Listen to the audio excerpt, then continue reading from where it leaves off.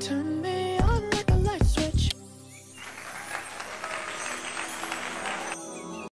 Hey guys, what's up? What's new? It's the girl Star, and I'm back again with another reaction video. If you're new to this channel for the very first time, please feel welcome. You're awesome, fabulous, and amazing, and I love and appreciate you guys so very much. So today we'll be reacting to church or mass. Where would Jesus go? Seeing some of these church videos, come on, we definitely know where Jesus would go. Let's dive right in. I was going to do a thought experiment quickly. Yeah, let me hear that. All right. So imagine, so Muslims are also waiting for the second coming of Jesus. All right. Our Christian friends would be surprised. Really? You guys are waiting for Jesus? Yes, we are. But when he comes back, he's not coming back as a new prophet with a new revelation. He will come back as a Muslim the way that he was in the first coming. All right. So here is the thought experiment. Okay, imagine now Jesus descends, okay, like in Damascus. All right. So in Damascus, there are Christians too there. So in front of Jesus, when he descends, imagine if there is a big church out there, and next to the church is a mosque, a masjid. And the masjid door is open, and the door of the church is open. And Jesus is standing in the front, and he can see inside the church. He can see inside the mosque. He can see people coming in the masjid and in the church. Now he has to decide, should he go in the church or should he go in the mosque? Where would he go, right? First and foremost, when he will see Muslims going inside the mosque, Muslim males, they would have a beard. And he would know, you know what? I have a beard. All the prophets used to have a beard. These people, they look like me. I can connect with them. When he sees the Christians going inside the church, they're all clean shaved, right? So that's one way he can connect with the Muslims. Second thing is, when he sees the two Muslims saying, 𝗠ص😀🾂𝗏, peace be upon you, he can recall right away, you know what? That is my greeting that I used to give to my disciples. The Bible says in John chapter 20, verse number 19 and so forth. When you see the Christians meeting each other, they can have so many variations of greeting, but not universally, peace be upon you. So Jesus, when he sees the Muslims, he can say, I can connect with the Muslims.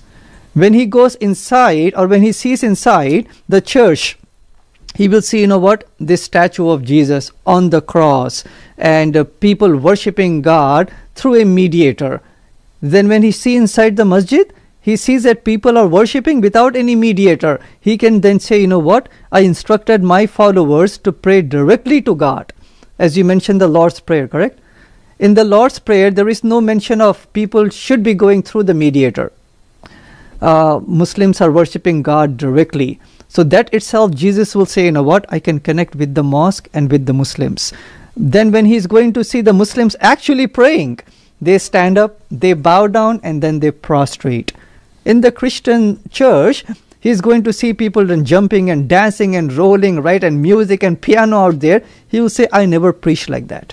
Never. I never prayed like that. I never taught my disciples to pray like that. But when he sees inside the masjid, people are lining, and then they're praying to one God the way that he used to worship.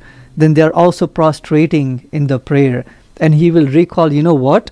I used to pray exactly the same to my Creator. He will connect with the Muslims. Then imagine if it's the month of fasting.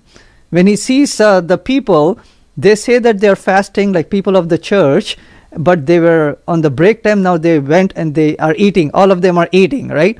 Then he will say, you know what, my fasting was never like that. Then when he sees the Muslims, they're not eating anything, not drinking anything, right? He will say, these are my people. When he used to say women going inside the masjid compared to women going inside the church, women in the church, as they go inside, they're not wearing any head covering usually. Women of the masjid, they're going inside hijab. They're dressed like his mother. Whatever you have on Google of his mother, she's wearing the hijab. They're not going into the mosque with miniskirts. Yeah. So then he will say, you know what? They're dressing like my mother, Mary, with the hijab, modesty, decency. He will say, you know what? These are my people.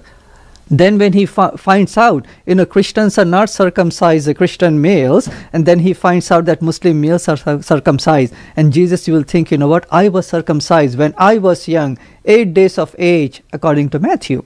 He will say, these are my people. He was circumcised also. Yes, he was circumcised. That's a whole other question. God being circumcised doesn't make no sense. Different topic, right? Different topic, one day we can do that. Yeah. But the most important thing, Brother Eddie, when he sees inside the church compared to in the masjid, he will see, you know what, people are praying to Trinity. They are taking him to be God, Son of God, when he said, I'm only a prophet. But when he sees inside the masjid, steps inside the masjid, he will say, see, they're only worshipping the one creator.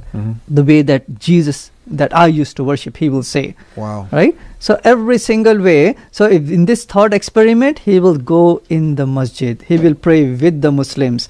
He will connect with the Muslims. So any which way that we dissect, right? From the Bible, from the Quran, from history, from the life of Jesus, from his practice, from his preaching, he was a Muslim. That makes a lot of sense. That makes a lot of sense. Not to be biased, but it does make sense. Right? Even with the beard, because if you watch all of the crucifixion videos, you can see that Jesus was dressed as a Muslim. Right? Covered up with a beard. And even with his disciple, his normal greetings, peace be upon you. That's the greeting of the Muslims, right? Even with the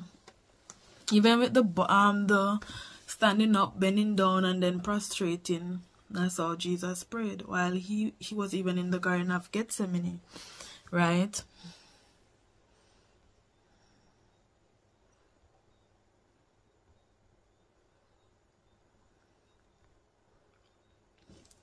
And even the Catholics, right? Even the Catholic church, where there is Jesus up on the cross, and it's like they are worshipping the image of him, right?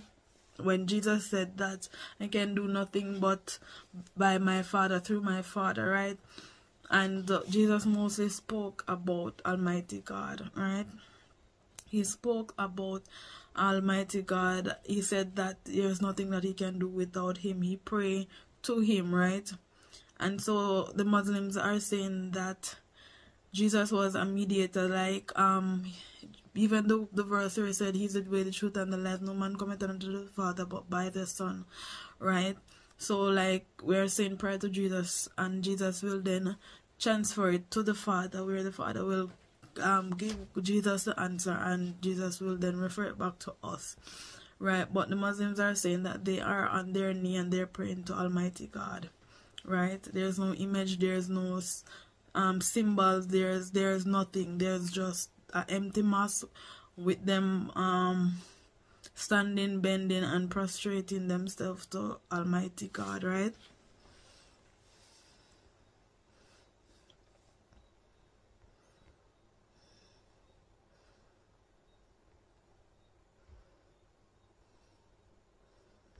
And it actually makes sense, because yes, he did not, there was no piano, there was no music, right? And so the Muslims, their call of prayer, their prayer is their voice, right? There's no music, there's no piano, and it's just so beautiful, so touching, right? They don't use piano, they don't use any sound of no instrument, no music. Their voice, the gift of God, the gift that God has granted them with, the skill, right? They use it to pray to God, to connect with God. But we use the jumping, the screaming, the rolling all over the place. As you can see, I'm trying to find a video that I can place right there to show as an example.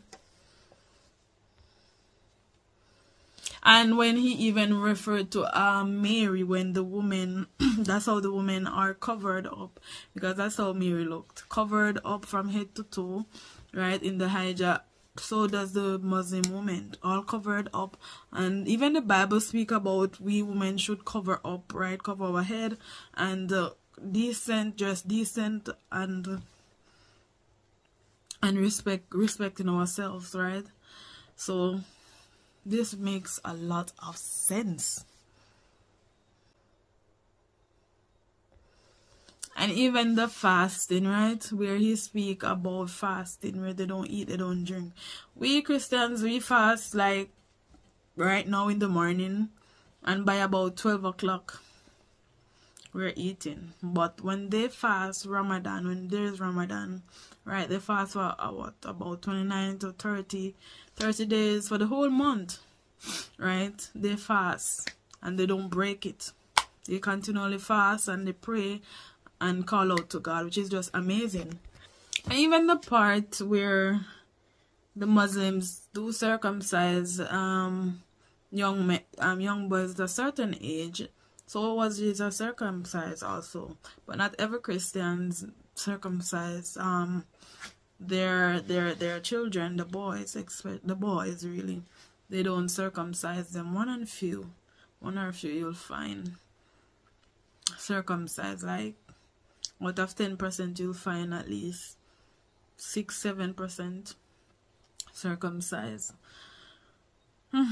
This was really interesting. I'm guessing that, trust me, Jesus would go to the mosque, and even as a Christian I would definitely go to the mosque because it's more holy.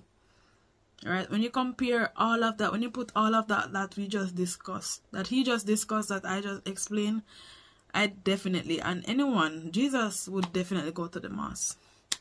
Because everything leads to how Jesus, when he was here on earth, that's exactly how he refers to things. Live, right? Peace be upon you. He was circumcised. The woman dressed modestly, right? Wow. Even the fasting, there's Ramadan and they don't eat, they fast, they pray, they don't drink, they don't eat. That is what you call fasting, right? Even the beard.